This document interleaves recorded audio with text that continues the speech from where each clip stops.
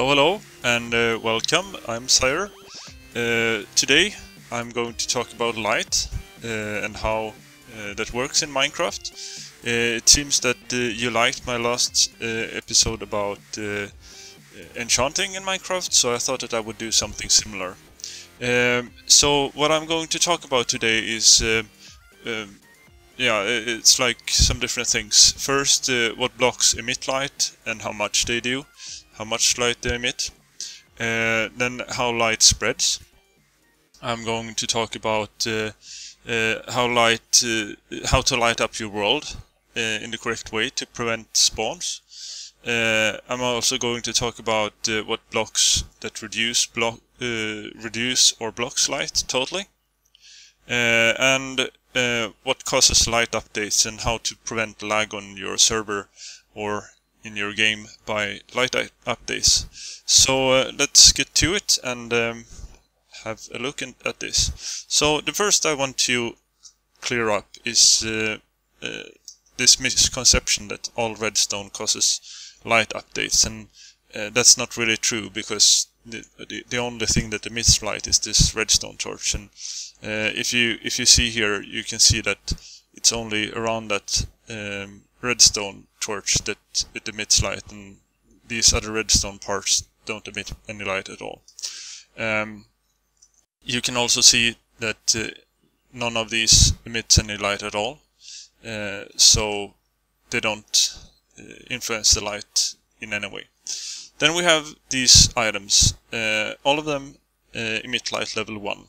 That's just something, I guess, that is cosmetic or something, because light level 1 doesn't really do anything except like light up the object itself. So yeah. Then we have things that emit light level 7, and it's the redstone torch and the ender chest. Then when we come to this point here, everything below level 7 or at level 7 and below won't prevent spawns in the overworld from any mob at all. So that is not something that you have to like really bother too much about. What you have to bother about are the things that emits more light than 7, so that they actually prevent spawns. So everything from 8 and up will prevent things spawning in some area around the object itself. So, for example, this portal frame here, it's at light level 11, and that means that the portal frame itself, or the portal, not the portal frame, sorry, the portal emits light level 11 in these blocks here. That means that the blocks outside, straight outside this block, for example, on top of this block, it will have light level 10, and then it's light level 9 outside here, and so on. So the further out you get, the lower the light level will be. So portal frames gives 11. Then you have the furnace, that when it's active will give a light level of 13. It's not really a light source that you would use, I guess, but it's good to know. Then you have the only thing that emits 14, light level 14, and that is the torch. And then you have light level 15, and there we have a lot of stuff that emits light level 15. Remember, this torch emits light level 14 inside this air block that it is inside. These emit light level 15 inside of these blocks, but since they are like almost, they're not like transparent, you won't ever have something inside of that block. So on top of this block, for example, you have light level 14 in this block here, and here, and so on these blocks, and level 14 here. So these emit light level 15. We have these fires that emit 15, and lava, both the source block and all of the other lava emits 15. These end portal frames emit 1, as we saw back there, while this portal itself emits 15. Then we have the beacon. The beacon itself emits light level 15, But an important thing to know is that the beam itself, or the beam, doesn't emit any light. And you can see there, over there, it's lit up everything around these things here. But around this beacon, or around the beacon beam that is 15 above ground, we don't have any light spreading here. So the beam itself doesn't give any light at all. So how does light spread? Well, as you could see, as I told you before, that these have a light level of 15 inside. So a glowstone block, for example, will have 15 in that block, 14 here, 13, 12, 11, 10, 9, 8, and then something can spawn. And so I've marked these blocks with the colors here, and we can see I've put white on 14 and above, and that is the block above, like this block, for example, or the block where the torch is inside, that's 14 or above here. Then we have 13 and so on down to 7 or below, that's black. So this is the color scheme I've used. So if you look at these two, this one is above the ground and this one is in the floor. That means that this will have shorter distance that it can travel before losing light. That's because inside of that block you have light level 15, but then it has to travel up one, and here it's 14, 13, 12, 11, 10, 9, 8, and then outside you have 7. So then having a block like this will give just as much as having a torch, because that's 14 inside that block. So then we have 13, 12, 11, 10, 9, 8, and then it can spawn outside. So whether you have a torch like that or a glowstone block like that, it will be the same distance. But if you dig down the torch into the ground like this, it will have to travel up one block above like that, and then you have 13 on that block because the torch is 14, and then 12, 11, 10, 9, 8, and then you have 7 outside. So how you place things is important for how it works. So as you can see, here are the different things. So here is how the light spreads when it's around the torch. You can see that it doesn't spread as fast in the diagonal, and that is because light actually spreads. If you take it out from the torch, it doesn't spread diagonal. It spreads like out like this, and then it goes to that, and then here, and then to that, and here and here. So if we count here, we have 14 inside the torch, 13, 12, 11, 10, 9, 8, and then on these two blocks out here we have 7. So this is how one torch lights up the world around it. Here you can see that on the wall. It behaves in the same way around the torch on the wall. So this block will have 13 because that's 14, and then we have 12, 11, 10, 9, 8, and then we have 7 in these two blocks here. So that's the same. In a corner it looks like this, and then you can think of it like if you would cover this with a flat surface, just tuck it down on this. That's how it would look from the side. So the most efficient way to put torches on a flat surface is like this. And you have a pattern like this, where you only have these two overlaying on this block and nowhere else. So that's the only place where they overlap. All the other places they will have like on the sides like that. So let me just grab a glass block here.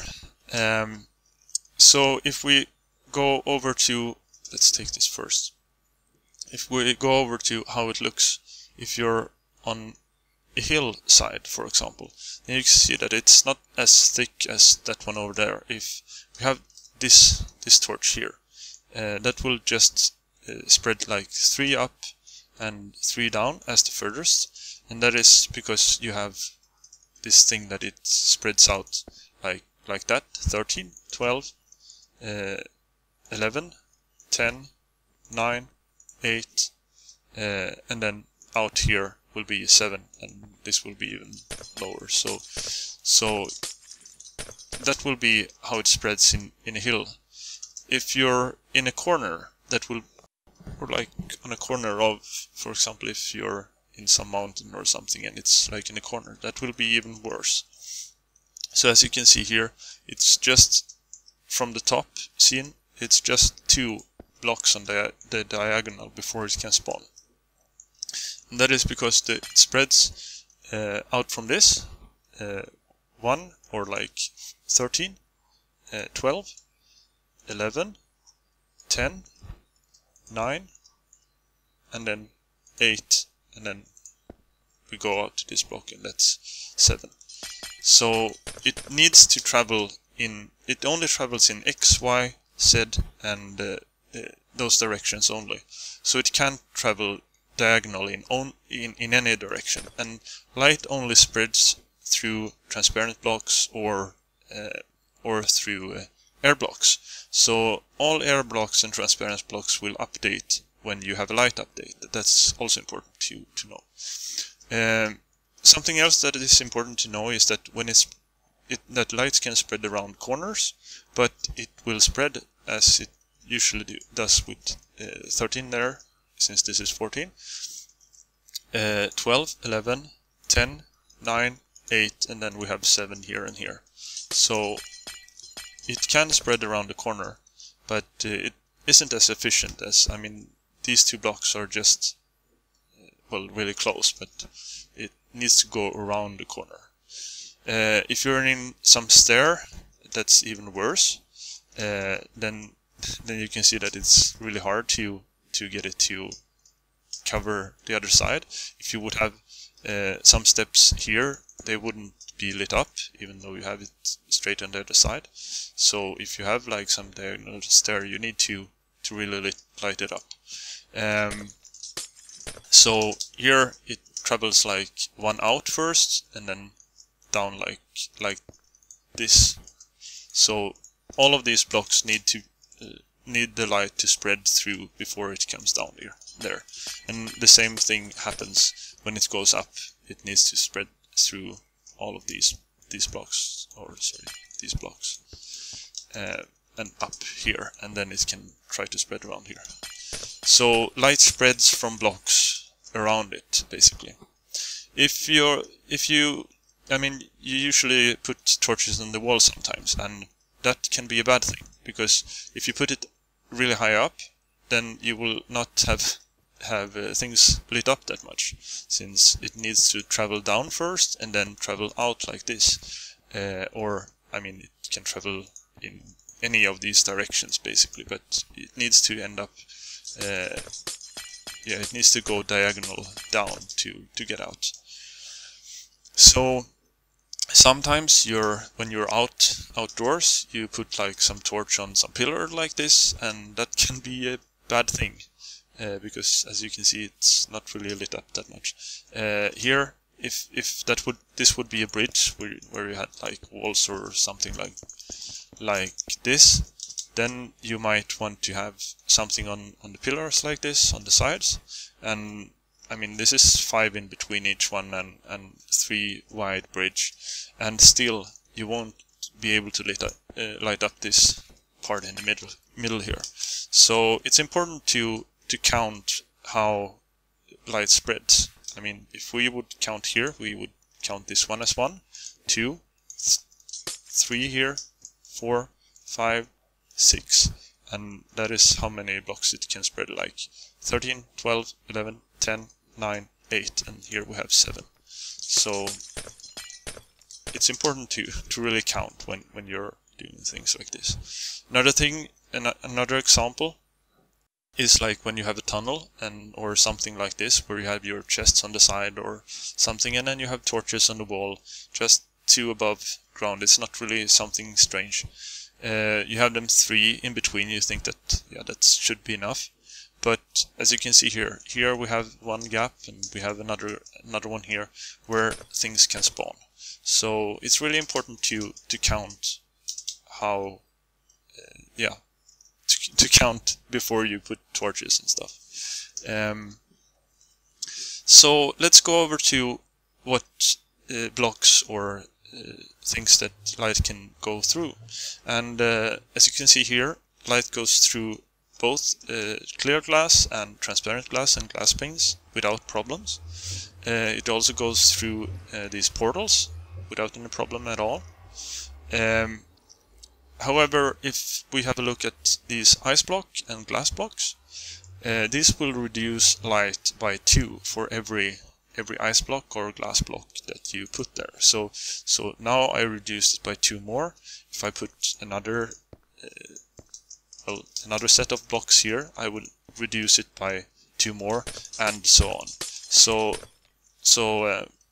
And that is plus the distance it has to travel anyway. This is water. It will do the same thing. That's why it can get dark in the water pretty fast when you swim down. Here we have some things that might give some misconceptions, because sometimes people think that, yeah, well, I've put stairs like this and it should leave things or leave light passing through it. And this actually decreases the light infinitely much. So that it looks like it spreads out here is just a visual thing. It doesn't really spread out here. It's an infinite amount of reduction beyond these stairs and so on. So they don't, you can't get light passing through them, basically. The same is true for this ice block. It's opaque. When it comes to these leaves here, or any leaf, it diffuses sunlight. And that is something that you will have to think about, because it diffuses sunlight. That doesn't mean that it does anything to normal light. It's just diffusing sunlight.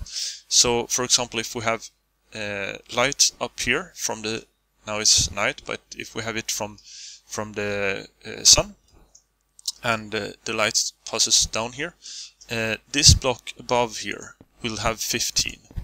Every block that in the world that is that has sunlight is just straight from above will have 15.